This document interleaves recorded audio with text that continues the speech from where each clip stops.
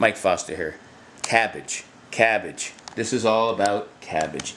How to eat cabbage. Now come on, you've been eating cabbage for years, right? Coleslaw, sauerkraut, in salads. And that's all this video is about. I already have a video about why you should eat cabbage, but this is how to eat it. And there's just simple ways. You know, most people just shred it, and they can either put this right here in a salad. I eat cabbage every single day, and if it's not in coleslaw or in sauerkraut, it's in a salad. Or you can make coleslaw out of this. This is a sauerkraut. Now sauerkraut is when they boil the cabbage, and you can eat it either cold, you can eat it warm.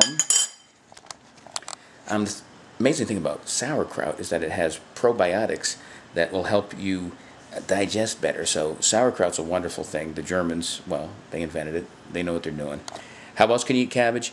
Well, this big baby, this boy here, you can slice this in half and do what you want with it. Let's slice this up and I'll show you. Here's the core, slice it like that. Right down the middle. Oh, beautiful, huh? Look at that cabbage. Oh, isn't that gorgeous? It smells fantastic. And then from there, you can do whatever you want with it. You can use the big leaves out here, and you can use it in wraps. You can boil it down and use it for corned beef and cabbage. I just can't get over how fresh and beautiful it smells.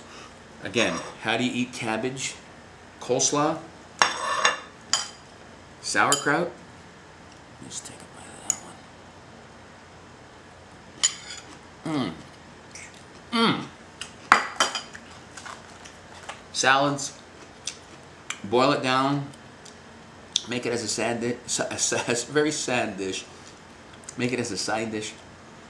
But eat it every day. You know, cabbage is one of the healthiest foods you can eat. It's a cruciferous vegetable, which means it helps lower your risk for cancer.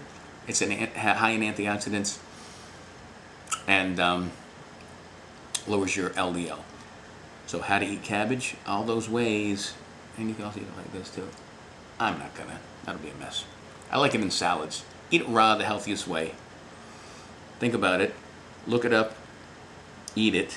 Until next time, peace.